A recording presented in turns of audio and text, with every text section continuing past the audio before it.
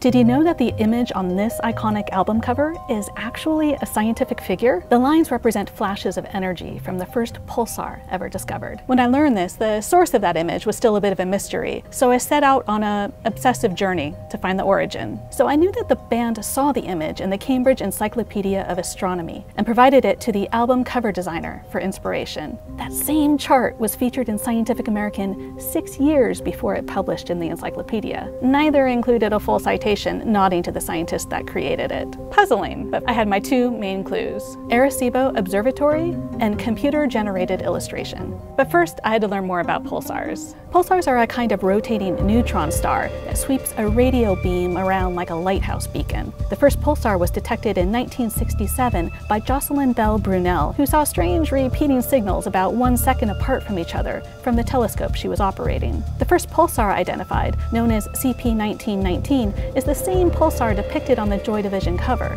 but clearly they're not the same image. The more I learned, the more the phrase computer-generated illustration began to feel important. The first pulsar charts were created with analog tools, but at about the same time at the Arecibo Observatory, I knew some Cornell students were making the shift to digital. So I drove to Ithaca, New York, and spent hours in Cornell's rare book room pouring through doctoral dissertations. And then, bingo, there it was, the stacked plot, in a 1970 thesis by Harold Dumont Craft Jr. A few weeks later, I sat down with Hal and asked him about his recollections of Arecibo Observatory and how he feels about his data visualization being on the cover of Unknown Pleasures. It was a complete surprise. A colleague saw me on the street and he said, "Oh, by the way, did you know your image is on the cover of Joy Division?" And I said, "No, I had no clue." So I went to the record store, and son of a gun, there it was. And so I bought an album, and then there's a poster that I have of it. So I bought one of those too, just for no particular reason except it's my image, and I ought to have a copy of it.